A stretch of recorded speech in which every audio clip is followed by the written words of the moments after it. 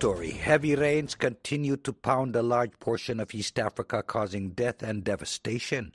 In Kenya and Tanzania, at least 240 people have died in floods in recent days, and tens of thousands have been displaced. On Monday, police said at least 40 people died when a dam burst in western Kenya. From the Kenyan capital, Nairobi, Reuben Chama reports. Kenyan police say a dam collapsed early Monday, sending a wall of water through houses and cutting off a major road in the Mai Mahiu area of the Great Rift Valley region. Heavy rains have been pounding the country since mid-March, and the Meteorology Department has warned of more to come. Munir Ahmed is a senior communications officer at Kenya Red Cross Society. Since the wake of the March to May rainfalls, we have had over 30,000 households affected in 31 counties.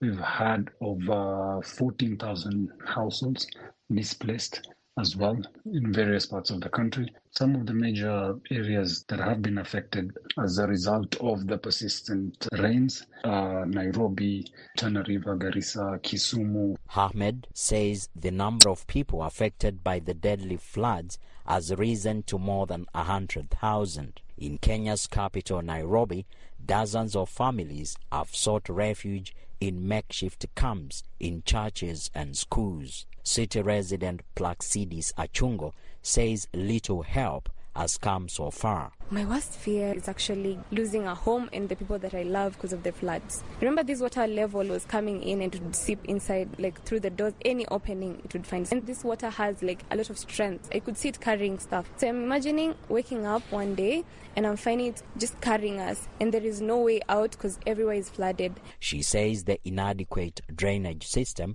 in our area is blocked and can't handle the heavy rains. City residents have also expressed concern of possible outbreaks of malaria and other waterborne diseases. The heavy rains have also resulted in loss of livelihoods, killing livestock and crops, and destroying roads and bridges. Peter Ondieki is a shoe shiner on the streets of Nairobi. When it is raining, no customers are coming to our business area. When we look at our neighboring county, Machakos and Kiambu, we see how things are. This one is so shameful. Men, Kenyans are dying. Kenya's Deputy President, Rigathi Gachagua, says the government is stepping up support efforts. Make sure that we help in unblocking the drainages, and where roads have been broken, they can be restored so that people are able to go about their work. We'll be able to put some resources to the Public Health State Department to make sure that we don't have disease outbreaks, to make sure that issues of cholera and malaria are contained. The government has suspended the reopening of schools. The second term, which was scheduled to begin Monday, will now resume on May the 6th. The heavier than usual rains in Kenya and Tanzania are being fueled by the El Nino weather pattern, which brings wetter conditions to the region. In Tanzania, authorities report tens of thousands of people have been displaced by floods and landslides. Reuben Chama, VOA News, Nairobi. Also in Kenya, 5 people were killed today in a bomb attack near the border with Somalia. According to the Interior Ministry, the bomb exploded in El Wak town in Mandera County and wounded 5 other people. There was no immediate claim of responsibility, but the area has had other attacks carried out by Somalia-based Al-Shabaab militants affiliated with Al-Qaeda. The Interior Ministry said the bomb had been placed on a donkey cart to avoid detection. Ugandan authorities have confirmed that the country's forces will remain in Somalia after the expiry at the end of this year of the current mandate of African Union mission, but the other troop contributing countries from the region, Kenya and Burundi, are yet to be invited into the arrangement. Nathan Mugisha, Uganda's deputy head of mission in Somalia, said Uganda People's Defense Forces, who were the first boots on the ground in March 2007, will continue to deploy there as part of proposed post-ATMI security arrangements. Uganda will be here in whatever form, he told journalists in Mogadishu on April 17th, adding that the new African Union-led mission is being planned on the basis of the United Nations Security Council Resolution 2719 and revealing that the UNSC have asked us to stay and we have said yes.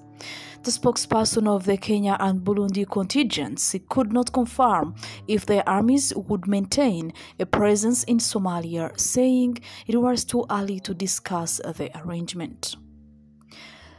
They indicated that the post-ATMI security framework is not up to their countries to decide, but a process led by the federal government of Somalia. After the collapse of Mohamed Saidi Barre's regime in 1991, Somalia became a failed state, wallowing in economic ruin, political turmoil, and destruction stemming from a bloody conflict fueled by armed clan functions, religious extremism, and later terrorism that even global powers tried but failed to stop. Mugisha says this is the state of affairs into which Uganda led the way as the African Union's peacekeeping mission and other African countries followed suit, with Burundi sending in troops in December 2007 and later Kenya, Ethiopia, and Djibouti joined the forces. That says it has now liberated 80% of Somalia territory.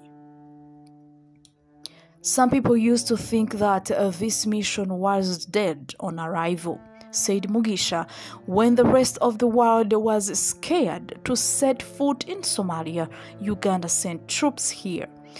But Al-Shabaab remains a threat, and with ATMIS drawing down to 5,000 troops since June last year, while passing the baton to the Somali National Army, the enemy has regrouped and reclaimed lost territory in Galmudug and Hishabali. Ugandan commanders under ATMIS say that Somalia needs more time to generate a force that can defend its vast territory and that a security vacuum could arise when the mandate of ATMIS ends on December 31st, 2024.